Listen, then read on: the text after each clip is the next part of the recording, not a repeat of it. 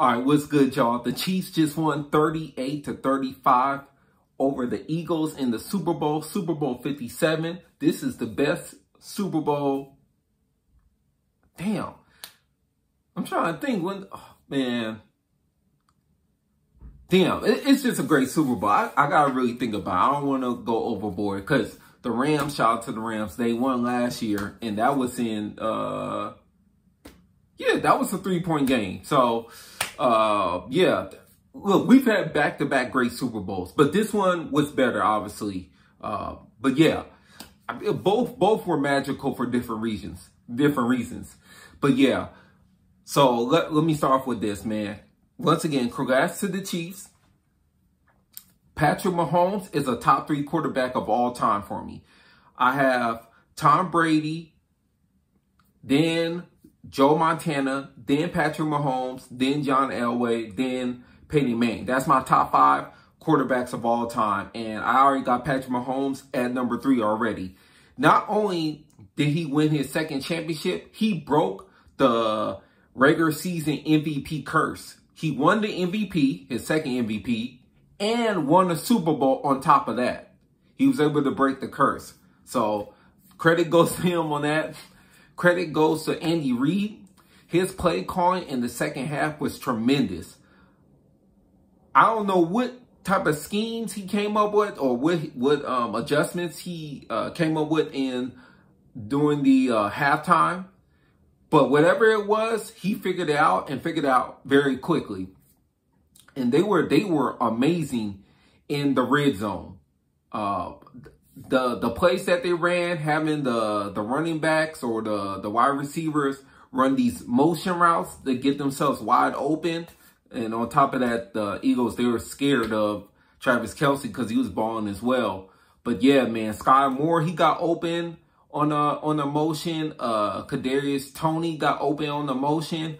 Shout out to my boy Juju Smith, Fight on Trojans. He was stellar in this game. And look, Patrick Mahomes didn't even throw a bunch of crazy yards. I think he threw maybe 200 at the most, but he had about, what, 3 touchdowns, something like that, 3-4 touchdowns.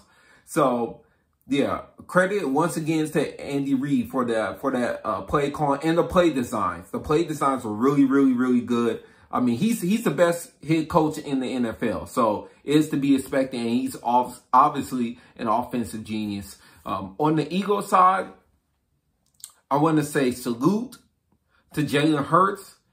He was incredible today. I think he had 4 touchdowns overall, 3 rushing and 1 passing. He had over 300 yards. I thought the Chiefs' game plan going into this game was going to be to basically stop the run and force Jalen Hurts to throw over 300 yards if they was going to win. And he threw over 300 yards.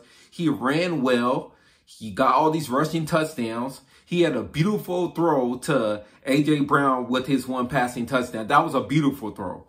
So he did his thing. I know tonight he probably won't be able to gain sleep for the simple fact that he did fumble, and Bolton recovered the fumble and ran off and got the touchdown. So he's probably not going to sleep tonight because of that. That's probably the main thing he's going to be thinking about is, damn, if I had not fumbled that ball. I know a lot of Eagle fans and fans in general are complaining about the Bradbury call towards the end on Juju Smith-Schuster.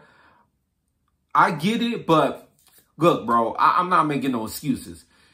He shouldn't have tried to, like, turn him, hold him any which way. He should have not touched him. Don't touch him at all if you don't want to be called for a flag on that type of play. You know what I'm saying? They're going to give those type of plays up. They're going to call them.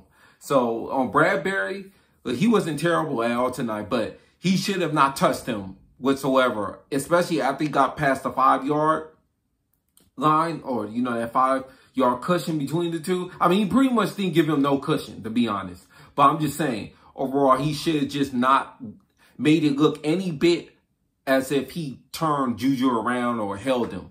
So I'm not really mad about that call. I do think that Devontae Smith did catch the ball at the towards the end of the first half, which would have changed the game. That really did help the Chiefs. Yeah, that really did help the Chiefs. But yeah, I thought, damn, that's crazy, bro. Yeah, I thought the Eagles, they played as well as you could play, but look, I knew this. This is how I thought the game was going to go. I'm being honest, because I picked the Chiefs way before this, and you can see on my Madden game. I usually pick the team who I think is going to win or who I want to win, and I thought the Chiefs was going to win this game simply because of Mahomes. Even though I thought the Eagles were the better team. First half, the Eagles were the better team. Their time possession was astonishing. They had their time of possession was 20 minutes to the Chiefs 7 minutes, or something like that. 21 minutes to 8 minutes. I'm like, this is crazy. I haven't seen nothing like this in a while. But yeah, Chiefs figured it out as soon as they came out in that third quarter. And this was smart on the Chiefs. I don't care what nobody says. Obviously, they won. So in hindsight, people are gonna say it's smart. But I thought it was smart before. They decided when they did the coin toss, yo, we're going to defer and we're going to get this ball in the third quarter, which was smart on their behalf because they had been in trouble had the Eagles got the ball first in the third quarter, at the beginning of the third quarter. So that was smart on their part. I always do that, especially in Madden. I don't care how good I am. I always defer so I can get that ball at the beginning of the third quarter. So yeah, shout out to the Chiefs on that.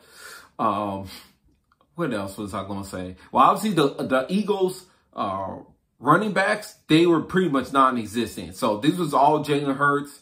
And like I said, I kind of hoped, I was kind of wishing that it would go into overtime just so we could see it be overtime.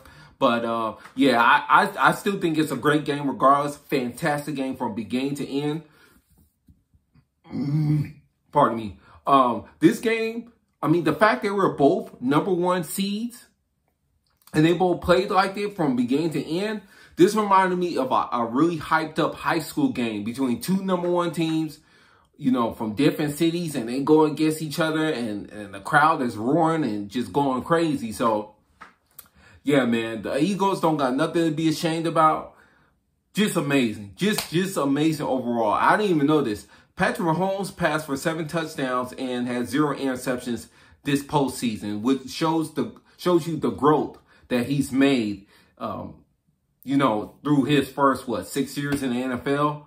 So, yeah, man, I mean, they really might have a dynasty on their hands. We'll see what happens next year, but they should definitely be favorites, regardless of Sean Payton being the head coach for the Denver Broncos. On the Eagles side, they should be the favorites next year, but they most likely are going to lose majority, or I should say the main pieces of their coaching staff, minus the head coach. They're going to keep the head coach, obviously.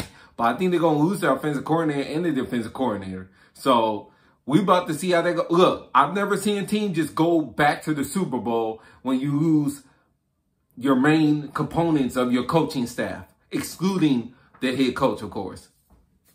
So we'll see what happens. But Jalen Hurts, he's young. Like I said, salute to him. He was amazing. He was amazing in this game. So, yeah, you know, they just got to keep on drafting and just go from there. But they should be the favorites just off top. So, yeah, that's my take. What did you think about this game? Who did you have winning prior to, who did you pick for this game? Were you surprised with the ending? Who actually won? Once again, shout out to Patrick Mahomes, top 3 quarterback of all time. He won Super Bowl MVP and regular season MVP in one season. Tremendous, man. Fantastic NFL season overall. I already can't wait for the next NFL season to come. Let me know your thoughts.